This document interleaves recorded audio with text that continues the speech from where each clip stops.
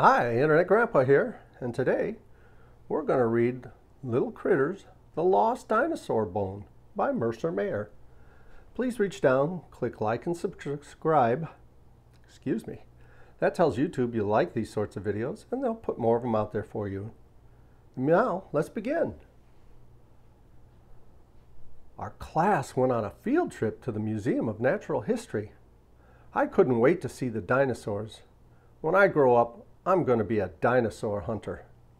Oh, look, they have a butterfly exhibit.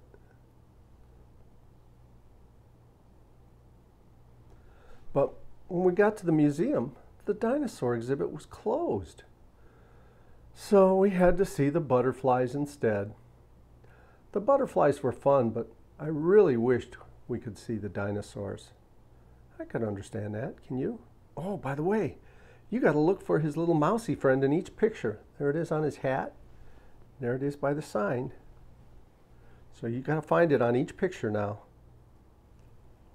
Find the mouse. Next, we went to the rainforest. There were lots of trees with monkeys in them. Woo woo, said the monkeys. A guard came running over to see the monkeys too. So I asked him about the dinosaurs. I found out the exhibit was closed because a triceratops bone was missing. You see the monkey or the mouse in each picture? There's two of them. The Hall of Gems and Minerals, it was very dark, so we had to wear miner hats with lights on them. Tiger went looking for diamonds, but I was busy looking for the missing dinosaur bone. No luck. Do you see the mouse? Oh, I even see the spider. Goodness. That's a surprise. Do you see the mouse here? After that, we went to the planetarium where the ceiling turned into a sky filled with stars. We found out that the planet Mars is covered with dust and that the planet Saturn has rings around it. I kept my eyes out for the dinosaur bone, but I didn't see it. Look for the mouse on these two pictures. On our way to see a meteorite, I asked Miss Kitty if I could get a drink of water. When I found the fountain, I also found something else. The dinosaur exhibit. It had a big sign saying, "Exhibit closed." I went closer and saw the Tyrannosaurus Rex. It was headed right for me. Do you see the mouse? Oh, and the spider in both these pictures. I ran away as fast as I could, and I found myself face to face with a velociraptor. It had its mouth open wide so I could see all its sharp, pointy teeth.